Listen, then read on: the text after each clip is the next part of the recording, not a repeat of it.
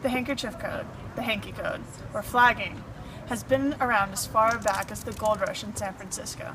It got a rebirth in the 1970s by gay bisexual men in the United States. It has since grown to include Canada and parts of Europe. It also includes all types of gender and sexual orientation. In the mid to late century, cowboys, miners, railroad workers, and other professionals often wore a variety of different colored bandanas. During the gold rush, there was a shortage of women, so the men would dance with other men in the square dances, and they developed a code for showing who would act as the male part and who would act as the female part. These bandanas were typically worn around the neck, with the knot facing towards the left for the masculine role and the right for the feminine role. Fast forward a bit, and in the early 1970s, a journalist for the New York City Village Voice tabloid joked in an article that instead of using one's car keys to signify if one was a top or a bottom in the gay male sex scene, that it would make more sense to subtly announce their particular sex focus by wearing a different colored hanky, and the movement took off. Especially since this was 1 year after the Stonewall riots in New York City, the forefront of the gay rights movement. These bandanas were typically worn tied around one's arms, hanging from their belt, or in the back pocket of one's jeans. Since being gay identified was still seen as a mental illness, you could be publicly or legally condemned. It was punishable by losing your job, and hatred ran rampant for anyone identified within the queer community. The secret code was incredibly important as well as helpful.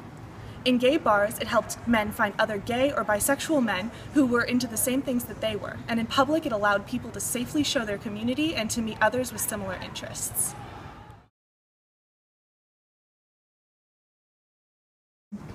So just like in the 19th century, the miners went square dancing, and so to show whether they were top or bottom, top meaning they were more dominant and bottom meaning they were more submissive, they would use that now as a way to reference their gay sex and different fetishes. So it's changed a lot since the 1970s, and today it's more inclusive to the people of all orientations and genders.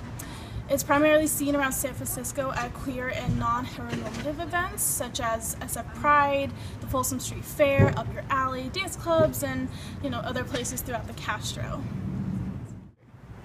So what do all the colors mean? There really is no universally understood color code. It depends on the region, but certain colors are fairly consistent, such as bright yellow for urolagina, brown for corpophilius, and black for sadomasochism. Not only do these colors represent something, but also so does the pattern and the fabric that the bandanas are made out of. Hey everybody, so I'm back and I'm going to show you top to down what my flags mean. So at the top, when I have a flag on the top of my head, that means I'm a verse, which means I like to switch whether I'm a dominant or a submissive role when I'm having intimate times.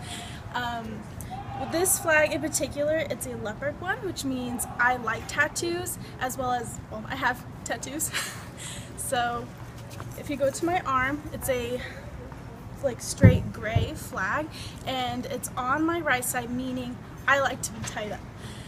And then back here on my right side, I have a pink flag, and that means that I like to receive dildos. It's just a different... First, I'm wearing black and white checkers on my left side, which means I'm always prepared for safe sex. I have this red one on my head, which signifies a switch, fisty, and fister. I got this one right here, which is paisley, and signifies that I like to be wearing the boxer shorts. And then this one right here means that I like drag kings and drag queens. So what are you wearing? So the purple on my left wrist symbolizes that I like to pierce people. Over here, the black is I am a sadomasochist bottom.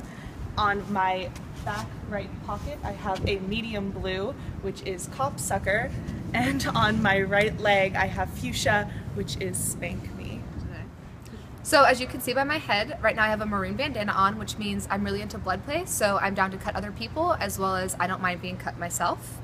In my back pockets here, you can see that I have orange, meaning that typically, although I am a polyamorous individual, currently I'm in a monogamous relationship, and so not now just looking for other individuals, but not necessarily down to try anything tonight. And from my left pocket, as you can see, it's a pale yellow. The pale is very important because that means that my partner's into drool and I don't mind spitting in the mouth or at them.